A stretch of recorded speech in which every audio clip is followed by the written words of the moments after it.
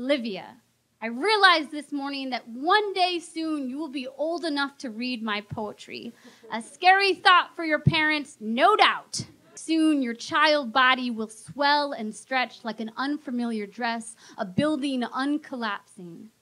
I've enjoyed relearning you as you age. Every year unwraps a new layer. Every poem is a different thread of mean. Soon you can read each crude, screeching, slimy, heart-wrecked line, my sweet firecracker, my toothy walnut. Your mother has already given you your bookish vocabulary, which includes words like feeble, specific, and intergalactic.